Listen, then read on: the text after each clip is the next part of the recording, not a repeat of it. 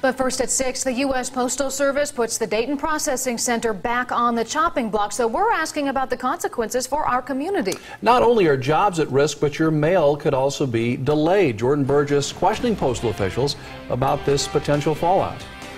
Months ago, Postal Service officials told us that the closure of this processing center here in Dayton was on hold indefinitely. So what changed and what will the consequences be if officials follow through this time? News they weren't ready to deliver. It was more than surprising, it was blindsiding. Those with the Dayton Postal Workers Union say they were caught off guard by the decision to close the Dayton Processing Center. The center was first set to close in February of 2013, but that never happened. And those with the union thought it had been taken off the closure list. Any idea why now?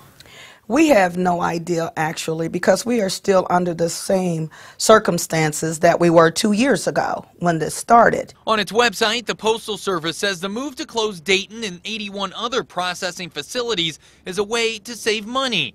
But what will it mean for your mail? Is this going to delay service? It's already being delayed, and it's going to make it worse. The Postal Service admits mail will be delayed, saying first-class delivery will go from 2.14 days to 2.25 days nationwide.